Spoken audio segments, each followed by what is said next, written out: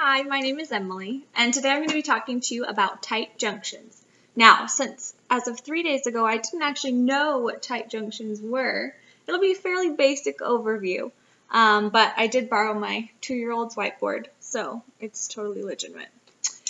So, to begin with, cells are amazing, right? Especially epithelial cells. So you've got all of these cells in the epithelial and endothelial sheets. And they work together to provide a barrier. They become this sheet or membrane to cover, a covering. So you've got these totally realistic looking cells, right? Epithelial cells, and they are just packed. But what happens is, even though they're so tightly packed, and the cells do a fantastic job at letting in what they want and keeping out what they don't want, there is this minuscule space in between them called the intercellular space, not interstellar space, which would be exciting, but it's not the case. Intercellular space.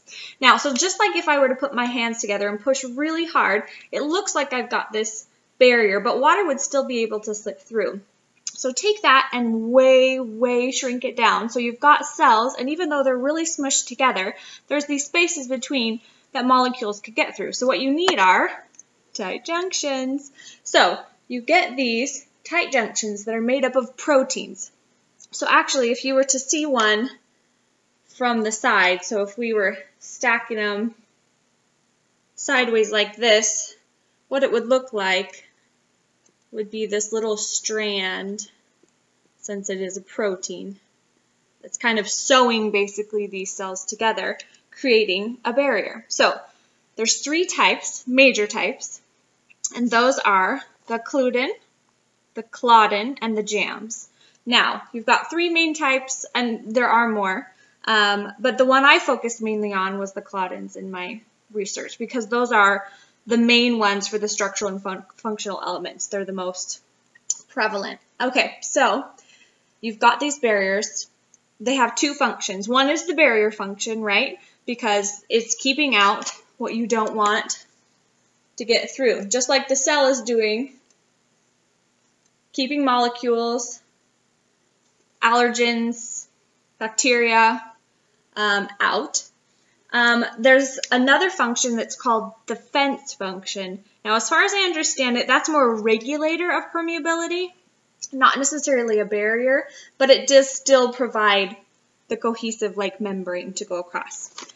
So, why are tight junctions important? Well, you can find them all over the entire epithelial. So you were talking the inside of the lungs, we're talking about the gastrointestinal tract, liver, kidneys, skin.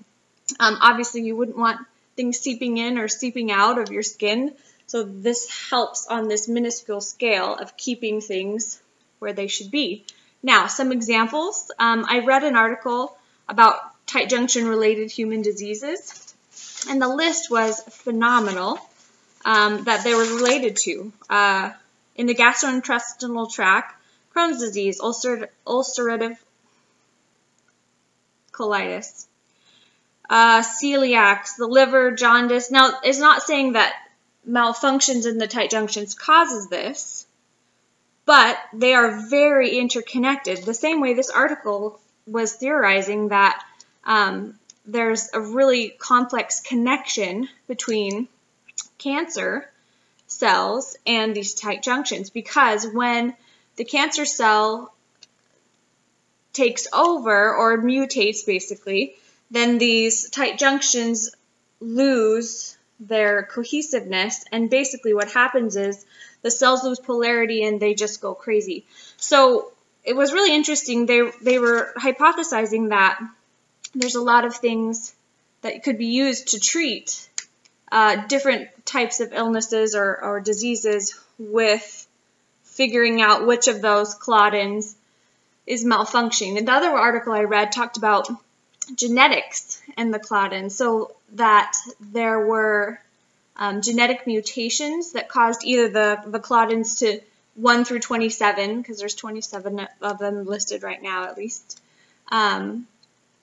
to genetically, that they were genetically mutated, so passed down hereditary, like certain ranges of hearing loss and loss of vision in diabetic patients and things like that, that were passed down generation to generation, with faulty genetics having to do with the production or the usefulness of those tight junctions, which are really important. So hopefully, as a future nutritionist, this understanding will really help me out, because all those things that I knew about, like leaky gut and jaundice and things like that, I now understand edema. All those things are caused by malfunctioning tight junctions or not the presence of them not being there. So if you have any questions, feel free to let me know. I will cite my sources down in the description. So thanks. Have a good day.